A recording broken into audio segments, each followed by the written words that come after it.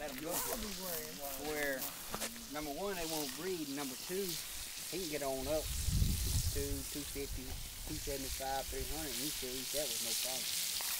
Look like good morsels. Yeah, they do.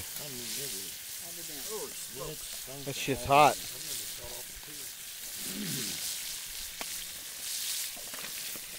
Oh, so much for your beer, Todd. Oh, no. We got extra. Yep, Fucking you. Jesus Christ. Don't take too long to look at a hot horseshoe, does it? Todd. Well, there's a little left. How big was your fish today, Greg?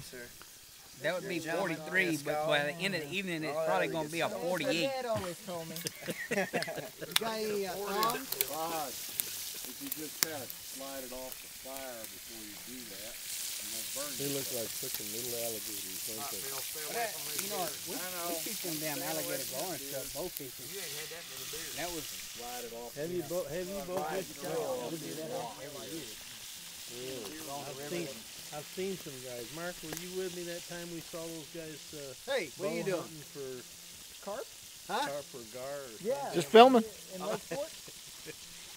Is that where it was? Yeah, Oh, 'cause I Matt, remember I went with you guys. 33. 33, is that what it is, Matt? 33. Yeah.